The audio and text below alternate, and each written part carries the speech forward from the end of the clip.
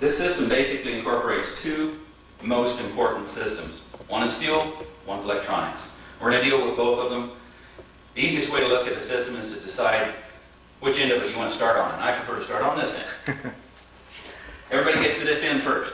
You pull up the gas tank, flip it open, you're ready to put some fuel in. Stop. Look at the unit you're pulling the fuel out of. Has it got oxygenated fuel in it? Does it have alcohol in it? Go to another gas station, get yourself real fuel.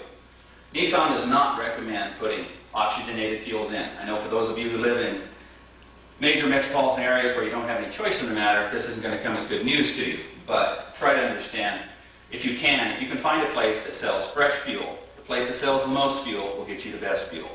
Don't go to your cut rate stations. There is no economy in buying cheap fuel. Buy the best fuel you can. Now remember one thing, these cars were rated for 92 octane fuel in 1975. If you're going to buy fuel, don't buy it on the basis of whether it says regular, premium, or unleaded, or whatever. At this point, you have one choice only, unleaded. There's a mid-grade, and then there's a premium. The premium itself is 92 octane at this point, 91 to 92 octane. If you're going to take and put it in for the extra 25 cents a gallon it takes, it will come back to you. If you open up your jockey box, if you all still happen to have your original owner's manuals, it will tell you to use 91 octane fuel. Don't buy fuel by name. It's called it regular in those days, 91 octane regular. So everybody runs to the gas station, buys regular, 88 octane, can't figure out why it doesn't perform, knocks, pings, and wants to load up. Get 92 octane fuel, and don't get anything that has oxygenated fuel in it. Oxygenated fuel is alcohol. That's the part that kills you. Alcohol loves to attract water. Water loves alcohol as much as alcohol loves water itself. Condensing in the tank tries to pass through the system, and from there on out, we're going to talk a lot about what water does to these systems, and you do not want water. There's only one way to make sure you don't get it, and that's to not put gas in your tank, because you're going to get some degree of water in every tank that you get. So you're going to have to put a water line dryer in, which Nissan doesn't recommend. You're also going to have to take and change your fuel filters more often than they recommend in the book.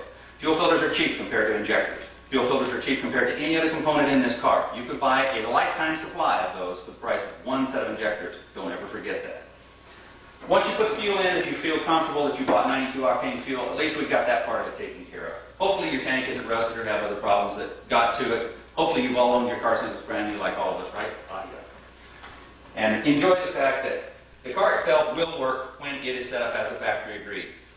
If you're going to do this, don't try to reinvent the wheel when it comes to fuel injection. It's a super simple system. It's just something which people overcomplicate. We're going to try and decomplicate it for you in this video, and in the ones to come later on, maybe we can take and debunk some of the other myths that are based on all the gremlins that live in these things.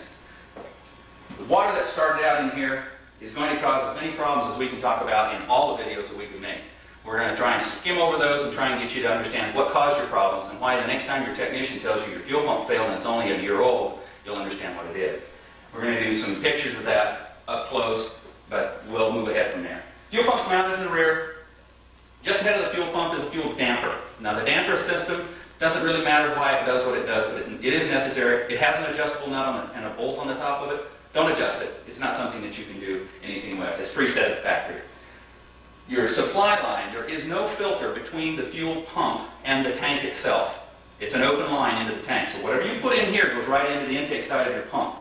And the pump itself is bathed in fuel. It is actually, the electronic portion of it is flowed by the fuel and cools it also.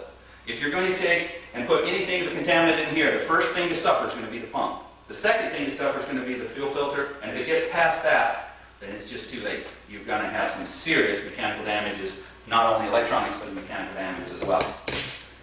As far as the lines go, getting up to the front and back, you really don't need to worry about those particularly, unless somebody did like they did the other day and they jacked up the car and set a jack stand on them and crushed them. And we looked forever, but we finally found that they had smashed the lines. Kind of a remote idea, but don't eliminate that. Once you get up to the front, the fuel comes up into the engine compartment, and from there on out we'll deal with that once you can see a better picture of where we're at.